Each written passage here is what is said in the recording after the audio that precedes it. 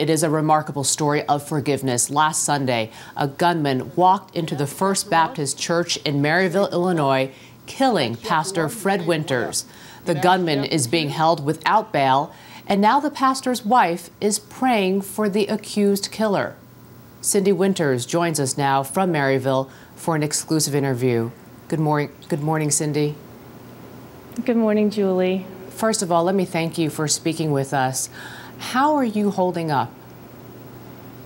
Well, I think I'm a great example that prayer works, and considering the circumstances, I'm doing well. Thank you for asking. You have two daughters, ages 13 and 11. How has this past week been for you and them?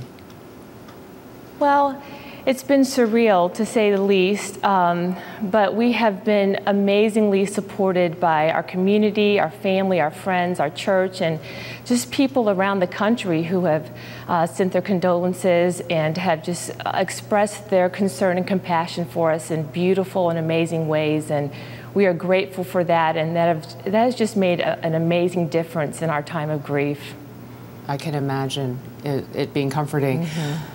What are your feelings toward Terry Sedlak, the man accused of killing your husband? I do not have any hatred or even hard feelings towards him. We have been praying for him. One of the first things that my daughter said to me after this happened was, she said, I hope that he comes to learn to love Jesus through all of this. We are not angry at all, and we really firmly believe that he can find hope and forgiveness and peace through this by coming to know Jesus, and we hope that happens for him. And what do you want to see happen to him beyond this as he goes through the court system and faces these charges of killing your husband? I don't have any speculation or any idea about that, but I do hope that he finds peace with God. I hope that he comes to understand that God loves him in spite of his sins, and that he can have a personal relationship with Jesus Christ. I have experienced so much hope and comfort by my relationship with Jesus, and I hope that he finds that as well. That's my prayer for him. And although you come from a small community, none of you knew Terry Sedlak, is that correct? Right. We did not know him at all, never seen him before. I understand you want to reach out to his parents. Why?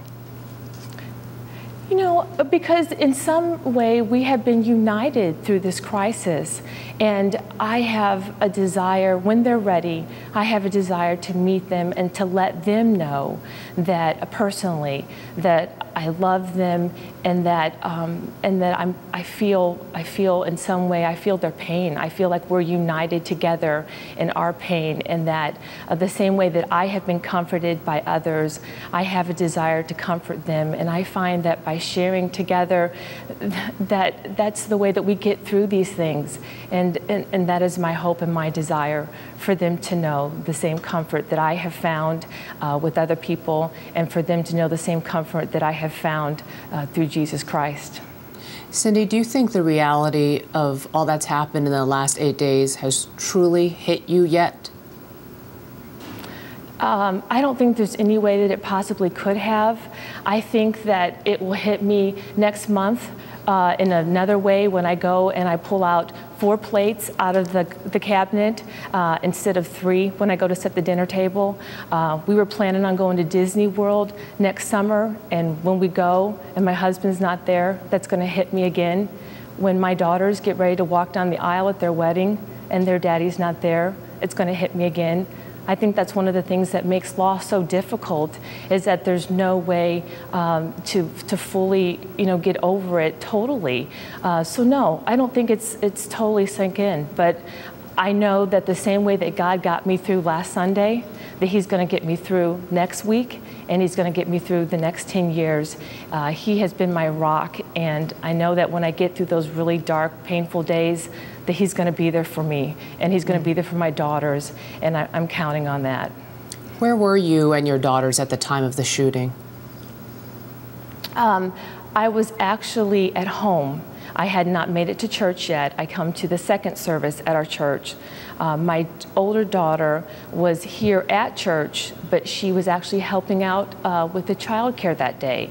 So none of us, fortunately, were in the service to experience what happened, and I am so grateful to God for that. Yes. We were not Yes. here. Cindy Winters, Yeah. we wish you and your daughters peace, and we thank you. Oh, thank you so much, Julie, and thank you for this opportunity to share with you. You're welcome.